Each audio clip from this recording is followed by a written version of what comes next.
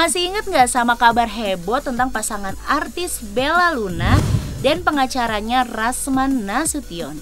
Itu loh yang katanya nikah kontrak, terus ribut, terus cakar-cakaran, terus gigit-gigitan, terus lapor-melapor. Inget kan? Nah, kabar terbarunya pasangan itu udah damai loh. Hah, cepet banget. Gimana menurut kalian?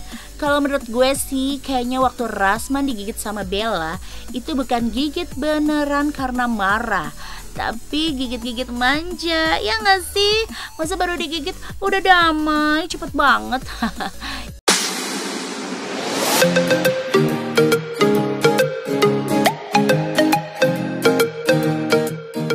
Ya udahlah ya, yang penting udah damai. Kasihan kan Pak polisinya harus ngurusin perkara gigit-gigitan sama cakar-cakaran kayak gini, ya enggak? Tapi Mbak Bella sih mau nanya dong, dengan perdamaian ini apakah kontraknya udah diperpanjang juga?